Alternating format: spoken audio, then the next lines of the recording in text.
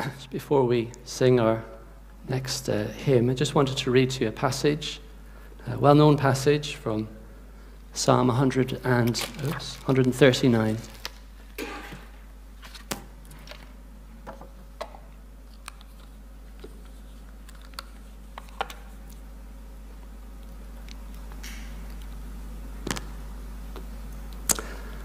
It says, Lord, you have searched me, and you know me.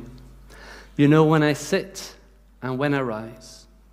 It says, you perceive my thoughts from afar. You discern my going out and my lying down. It says, you're familiar with all of my ways. Before a word is on my tongue, you know it completely, Lord. You hem me in behind and before, and you lay your hand upon me. Such knowledge, it's just too wonderful for me, too lofty for me to attain. But where can I go from your spirit? Where can I flee from your presence? If I go up to the heavens, you are there. If I make my bed in the depths, you are there. If I rise on the wings of the dawn, or if I settle even on the far side of the sea, even there, your hand will guide me. Your right hand will hold me fast. You know, this psalm speaks of the intimacy of God, our Father. We are his children. And no matter what season we find ourselves in life, whether we are just experiencing incredible joy or the deepest, deepest distress, we know that we have a God who loves us and he holds us in the palm of his hands. We're going to sing a song now called He Will Hold Me Fast. Hold on to that psalm as you sing this hymn together.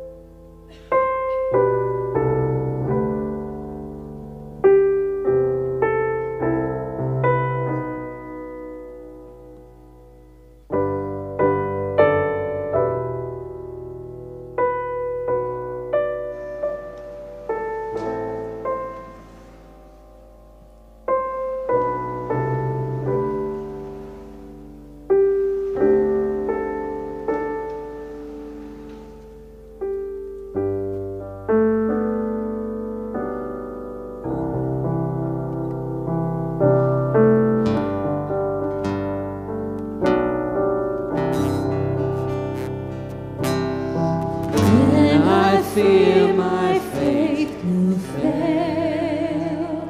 Christ will hold me fast. When the tempter would prevail, he will hold me fast. I could never keep my hold through life's fearful path, for my love is often cold. He must hold me fast. He will hold me fast. He will hold me fast. For my Savior loves me so. He will hold me fast.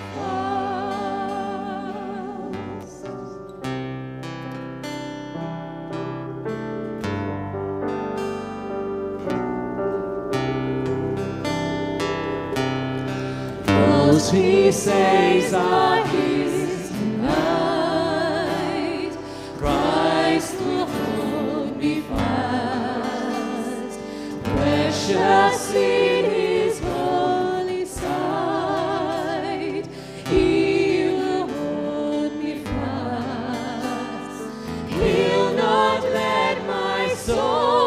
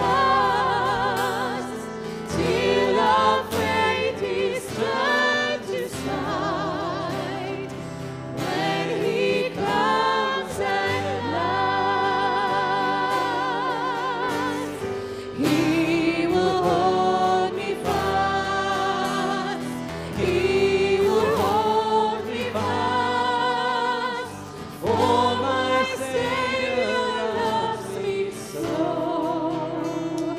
He will hold me fast.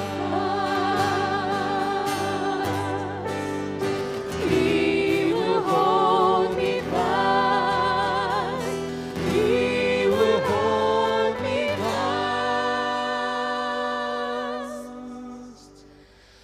For my Savior loves me so. He will hold me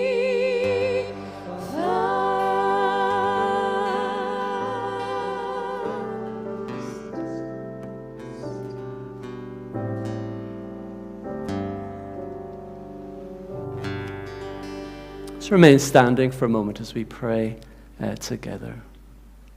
He will hold me fast. Father, I pray for those of us this morning who need to know that. For all of us. Lord, that we would know the security that could be found in you. Thank you, Lord, that no thing, no one, no circumstance can take us out of your hand. Lord, we thank you for your steadfast commitment and faithfulness to us. Lord, even when we don't feel secure in your love, may we have a sense of that security by your Spirit. Lord, as we come and look at your word, Lord, I pray that you would help us to get a handle on it and to see where we might be able to apply what your word tells us. In Jesus' name, amen. Amen. Please do take your seats. And if you either have a Bible, a hard copy, or maybe you've got your phone or device, please can I encourage you to turn to Proverbs chapter 1 and verses 1 to 7. So that's Proverbs chapter 1 and verses 1 to 7. Not going to get very far without my glasses, I'm afraid. Sign of my age. Okay, so the Proverbs of Solomon, son of David, king of Israel. For gaining wisdom and instruction, for understanding words of insight, for receiving instruction in prudent behavior, doing what is right and just and fair, for giving prudence to those who are simple, knowledge and discretion to the young. Let the wise listen and add to their learning, and let the discerning get guidance. For understanding proverbs and parables, the sayings and the riddles of the wise. The fear of the Lord is the beginning of knowledge, but fools despise wisdom and instruction. So Chrissy and I, we like to go to Savile Gardens. Anybody here ever been to Savile Gardens before? Beautiful place. I recommend you go. A place to unwind, a place to go out in God's creation. It's in Windsor Park, a wonderful place to go. And Christy and I were there a couple of weeks ago. We went for a coffee. There's like a little coffee house in Savile Gardens. And for a moment, the atmosphere changed because somebody famous walked in to the room. And all you could see are these men just kind of whispering to their wives, look who it is, look who it is. And I found myself doing the same thing to Chrissy. I said, look who it is, look who it is. And Chrissy says, who is it? I said, what do you mean, who is it? It's Rory McIlroy. He's the #1 golfer in the whole entire world, Rory McIlroy. And she's like, Rory who? It's Rory McIlroy. Well, she teased me for the rest of the day, because I was a little starstruck, because kind of Rory's kind of one of my kind of heroes. He's an Irish golfer, and he's been incredibly successful over the years. Well, I mentioned Rory because I think there are some principles, as it were, in his kind of daily discipline that I think we can bring into the discipline of our spiritual walk with the Lord, and we'll think about that a little later. Well, you know, this morning we're continuing the preaching series that I started a couple of weeks ago on the book of Proverbs. Now, by way of reminder, if you were here then, you'll remember that I said that the first 9 chapters of Proverbs are a bit like an introduction. They're a bit like a kind of the key, as it were, that unlocks all of the Proverbs and all of these kind of sayings in chapters 10 to 29. So we really want to get a handle on Proverbs 1 to 9 first, before we look at 10 to 29. I'm not going to look at 10 to 29, but for this series, I'm looking at Proverbs chapter 1 to chapter 9. And really the overriding principle of Proverbs is 2 things. It's wisdom and it's foolishness. Proverbs personifies wisdom over here, is calling to us. Come and embrace me. Come and embrace God's ways for your life. Whereas Proverbs also says there's another lady called, personification called Lady Folly. And there's a foolishness that's also calling us, tempting us away from God. And it's our choice. What path are you going to follow? Are you going to follow the path of wisdom, how God's created you to live? Or are you going to follow the path of foolishness and a life rejecting God's ways for you?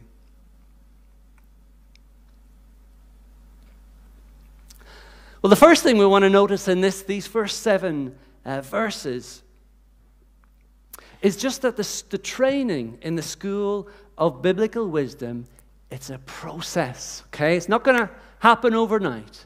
It's a process. In fact, if you were to look at all the verbs of those verses that I've read out to you, they often end with the word ing, present tense, ing, it's happening. So look at verse 2 and 3.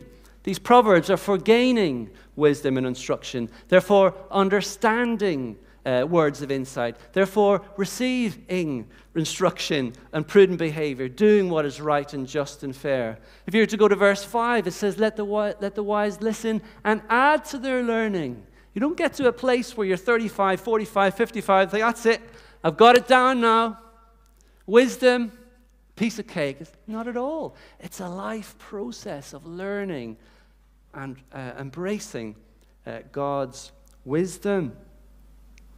Another observation of this text in this passage, the first 7 verses, you'll notice that the word instruction happens on 3 occasions.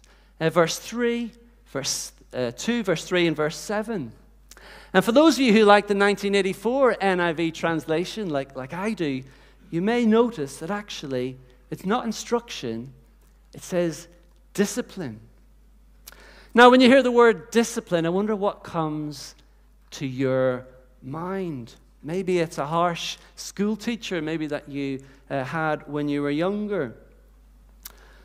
In his book, Conformed to His Image, the author, Kenneth Boa, he writes this: for many people, the word discipline has negative connotations. We often associate it with tyranny, external restraint, legalism. But he says a closer look at Scripture reveals that the very opposite is true. It says the book of Proverbs, he says, for instance, argues that far from limiting our freedom, personal disciplines enhance our freedom. They give us options we could never have had otherwise. He says wisdom is a skill that is developed through instruction and discipline. And this skill in the art of living under the Lord's will frees us to become the kind of people God intends. So the Bible paints a very positive picture on discipline. You know, we see it all the time, don't we? Those of you who are musicians, how many times have you spent hours and hours and hours and you've been practicing and practicing, and then you've just had the enjoyment of being able to play music, maybe either individually or in a band? Maybe it's the skilled surgeon who's just practiced and hours and has mastered the skill of surgery and has brought healing and a freedom from maybe suffering to another individual. I mentioned Rory McIlroy earlier on. He's got an incredibly disciplined lifestyle. Let me go through his daily routine with you for a moment. So in the morning, he gets up at 6:30. For breakfast, he has Greek yogurt with blueberries or strawberries and some poached eggs on wholemeal toast. Does that sound like your breakfast? I didn't think so. It's not mine.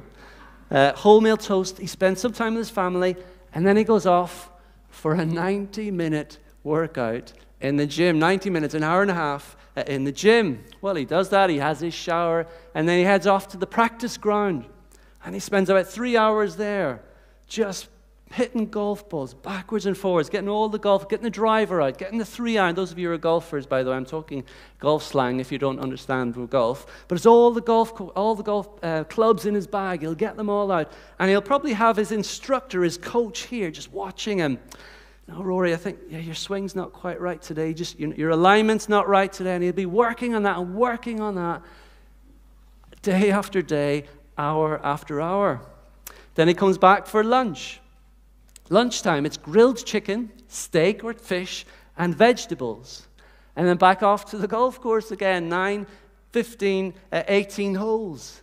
He comes back, checks out his social media, his emails, settles down for the night. And in the end, when he goes to sleep, he'll put on this Whoop sleep monitor. Anybody heard of a Whoop sleep monitor? Well, apparently it monitors your sleep, and it's able to detect how deeply you've been sleeping, so he can even monitor his sleep. So Rory will play in a tournament Thursday, how it normally works in the professional golf circuit. It's Thursday, Friday, Saturday, and Sunday, and they're in the scrutiny of the world scene. You've got interviewers, you've got the media, you've got the pressure of the tournament. You know, it's 4 or 5 hours to get around the golf course, and it's high pressure. But you know what? What kind of helps Rory perform in those pressurized environments is the preparation he had during the week. It's the discipline he had when he's practicing his golf, when he's working out, when he's feeding himself well. You might think, so Barry, why on earth are you telling me about this? Well, I think there's some things we can learn from this kind of principle. You see, in a similar way, I would suggest that God wants to weave his wisdom, weave the spiritual disciplines into our lives. He wants to meet us in those quiet moments, maybe when we're on our own, because then we're going to move into the pressurized moments, when we have the demands of our lives.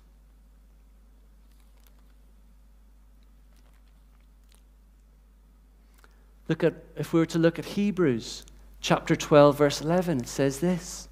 It says, no discipline seems pleasant at the time, but painful. But later on, however, it produces what? It produces a harvest of righteousness and peace by those who get it in a minute, who get it in one day. No. Let me read that again. It says it produces a harvest of righteousness and peace for those who have been trained by it. Discipleship is a process. It's a training. It takes time cultivating and developing spiritual disciplines. And let me ask you this morning, how is your training in the school of biblical discipline, biblical wisdom and spiritual disciplines going?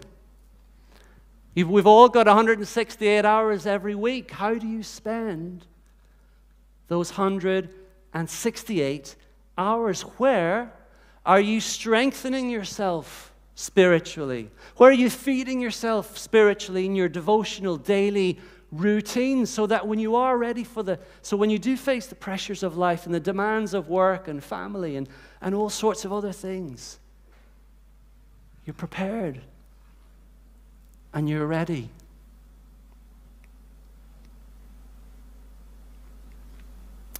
Well, let's think of some of the practical ways that we can try and embrace some of these spiritual disciplines and kind of include them in our everyday daily routines. And the first is obvious, isn't it? It's prayer. We really need to be prioritizing, setting aside time to pray, whether that's 5 minutes, 10 minutes, 15, 30, whatever you feels right. We need time to pray, not just individually, but gathering with others. We need the discipline of praying with others. Come along this evening. Let's pray together and ask God to work through us, in and through us. So prayer is a spiritual discipline. Bible study is a spiritual discipline. Find a good Bible reading if you haven't already got one, a good Bible reading plan online. Maybe you've got Every Day with Jesus notes. Maybe you've got some sort of other Bible devotional notes. Come and speak to me about joining a small group to study the Bible if you're not getting with other people at the moment. So prayer, Bible study, journaling. Do any of you do any journaling? You know, when you just have a diary and maybe you make a note of some of the things that you kind of sense, yeah, this is what God is maybe saying to me. I want to encourage you as we head into, Derek's final preaching series is on the Gospel of Mark. A couple of staff members are ahead of the game, okay? They've got a Mark's Gospel. It's kind of like a journal, a diary, and you've got Mark's Gospel on one side and a blank page on the other where you can take notes. And they're ready for Derek's Gospel preaching series. So how about you? If you've never journaled before, why not maybe do something like that? Get into it and say, Lord, what do you want to say to me? So we've got prayer, Bible study, journaling. Another spiritual discipline is kind of solitude and silence. When was the last time you'd booked a Christian retreat? Just to kind of remove yourselves from the hustle and bustle of life and the temptations that we face. I'm planning to do that myself in May, just to take a couple of days out and spend some time in an abbey in Sussex. And I'm thinking to myself, I'm not sure what it's going to be like. I just think the first few hours I'm going to be like, I'm just busy thinking in my mind because I'm not into the discipline of slowing down. But I think it'll be good because it's in the quiet. It's in times of solitude, but it's just you and the Lord that start to kind of tune in to the voice of the Holy Spirit. What's He saying to me? Sometimes we're so busy getting on and doing life that we never quieten ourselves down. Listen to the gentle voice of God. So there's prayer, Bible study, journaling, solitude and silence, and fasting. There's another spiritual discipline. When was the last time you and I fasted? When was the last time we skipped a meal so we had more time for prayer? Now, I understand, of course, some folk for health reasons can't necessarily fast. That's all right. But for most of us, we could skip a meal or here or there and set aside time to pray. Or if it's not food, maybe it's just fasting your mobile phone. Just switch it off one day. There was a time when we didn't have mobile phones, and we seemed to cope all right, I think. One of my friends decided actually he would pack up his TV and put it in the loft for a week. He didn't know what to do with himself. He had so much time in the evenings. But you know what? He found, actually, I've got some time now. I can pray. I can spend time with God. Are you willing to grow in these spiritual disciplines? Just look at the Gospels and you'll see Jesus practice these spiritual disciplines all the time. You know what? Jesus was busy. Jesus was incredibly busy. In Mark chapter 6, we read the apostles, they gathered around Jesus and reported to him all that they had done and taught. Then, it says, because so many people were coming and going, can you sense the hustle and bustle that Jesus and the disciples are in? That they didn't even have a chance to eat, didn't even have time to prepare a meal. They were busy. What did Jesus say to his disciples? He says, come with me by yourselves to a quiet place and get some rest. Come with me to a quiet place by yourselves and get some rest. Have you got that in your life? Have you got a place where you can come away and be with Jesus? You know, we've got so many demands in our life. Work, family, children's clubs, appointments, meetings, TV, social media. You add to the list. But Jesus invites us to come away with him. The author, Tony Horsfall, he says this. He says, we're human beings, not human doings. He says we need time to be with our Father in heaven. We receive from God and then we give into the world. It's a bit like a rhythm of life. You know, you've got the tide coming in, the tide comes out. You know, we breathe in, we breathe out. See, unless we receive from God, we've just got nothing to give in the rest and the other areas of our lives.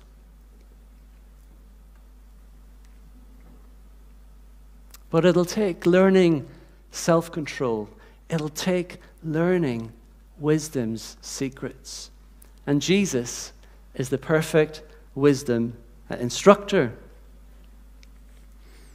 Let's think a little bit about the foundation of all biblical wisdom. I've been watching a documentary, I don't know if you've seen it, on the developments in Claridge's Hotel. A really interesting documentary. It's been on BBC recently. And for the last 7 years, Claridge's has undergone a huge development. And a group of specialist miners from my own county, proud to say, in Donegal, they've been brought over to create, if you like, imagine this is Claridge's. They've come to dig a 5-story basement. And they've got all these luxurious kind of spas and swimming pools and restaurants. Of course, they can't expand sideways, so they've gone and expanded downwards. Well, in order to be able to facilitate this, they had to create 62 circular shafts, about 1.8 meters in diameter. They had to fill each of these 62 shafts with reinforced concrete columns into each one in order to provide support for this 200-year-old Victorian building. Without these 62 circular shafts to support it, Claridge's is just going to collapse.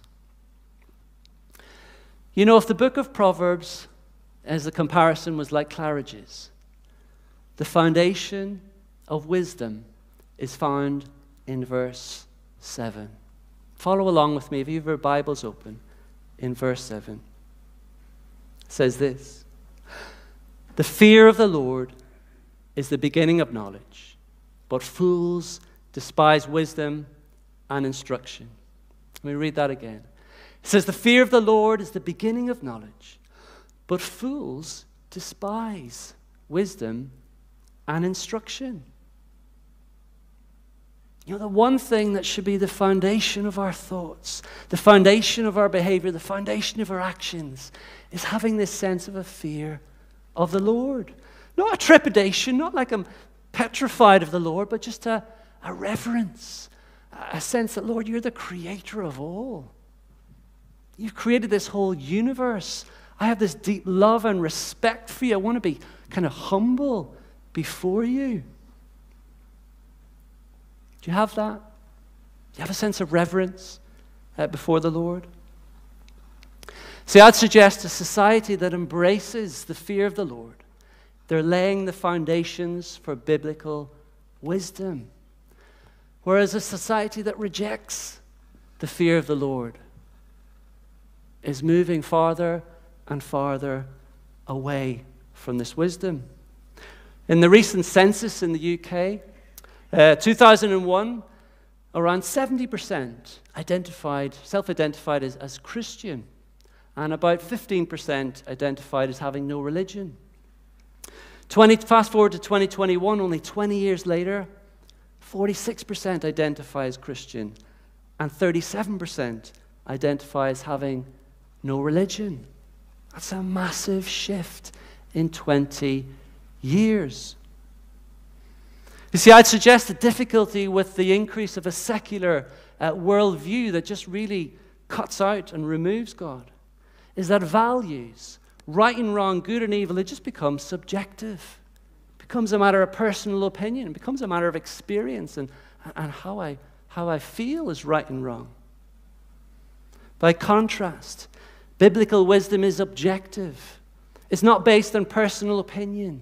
It's based on God. It's based on his character. It transcends, the values, biblical values transcend us. We look to him and his nature to define what is right and wrong. Well, what can we take away from this passage today? Well, I think there's two things. There's numerous things, but I think there's two things we can take away. And the first is this. Training in the school of biblical wisdom involves discipline. Remember Rory McIlroy?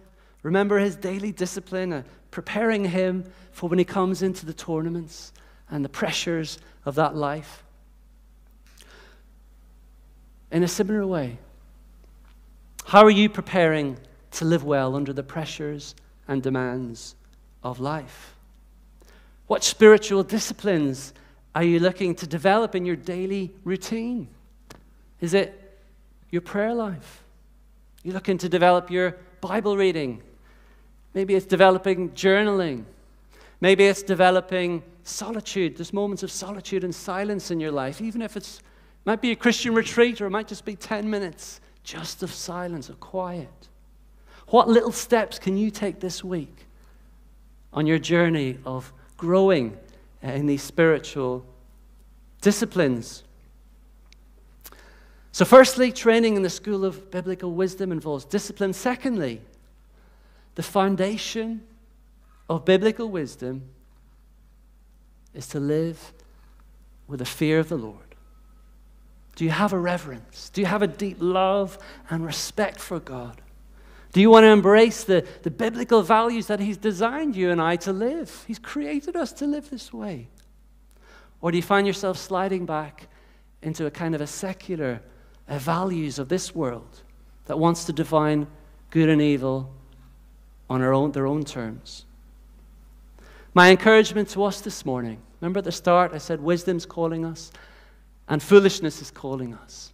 My encouragement is to follow the call of biblical wisdom and to ignore and to reject the foolishness of the values of this world. Let's pray together.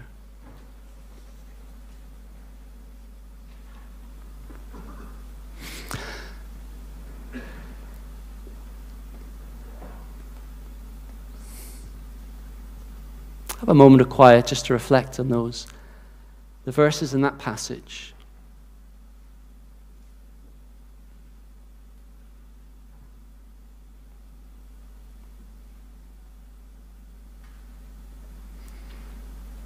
Lord, I pray that you would meet with us. Lord, we all have busy lives. Jesus had a busy life. But Lord, I pray that you'd help us keep our eyes fixed on Jesus.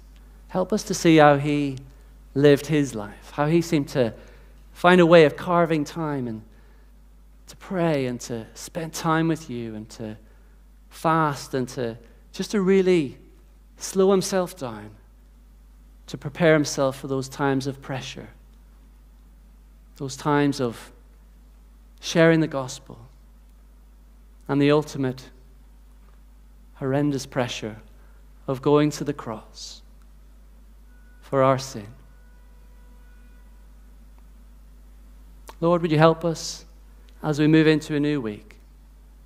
Maybe just to take some little steps on our journey with you. Help us to grow as disciples of Christ. Help us to follow your lead. In Jesus' name. Amen. Amen. We're going to respond with one final song before we end our service, and we're going to sing, "We Bow Our Hearts, We Lift Our Heads." Why don't we stand if we're able as we worship God together.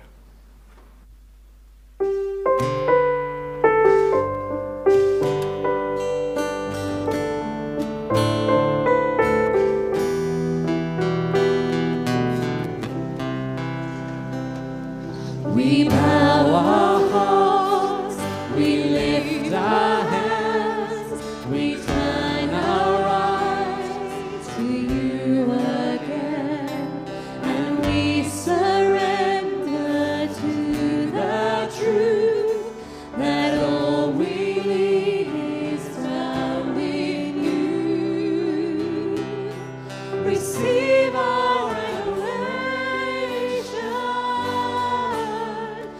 Jesus, Lamb of God, receive our adoration. How wonderful you are. We choose to leave it all behind and turn our eyes towards the prize, the upward call of God in Christ. You have our hearts, Lord, take our lives. Receive our adoration. Jesus, Lamb of God, receive our adoration. How wonderful you are. Every soul you save sings out. Everything you made resounds. All creation standing now, lifting up your name. We're caught up in the angels' song. We're gathered to your ancient throne. Children in our Father's arms, shouting out your praise. Receive our adoration. Jesus, Lamb of God, receive our adoration. How wonderful you are. Receive our adoration. Jesus, Lamb of God, receive our adoration. How wonderful you are.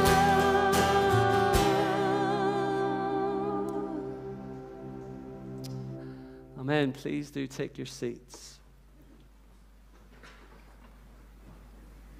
We've come to the end of our service this morning. Thank you for coming. Just to remind you, we have a prayer meeting this evening at 6:30. You're very welcome to come to. Let's just close our service with a word of prayer.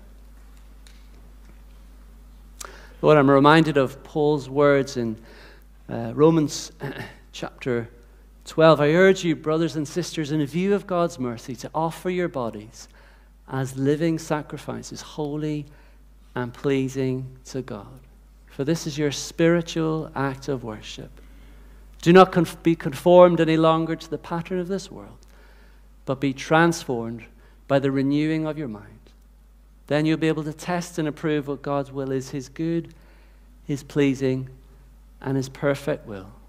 Lord, we thank you that you have a good, pleasing, and perfect plan for every single one of us here this morning.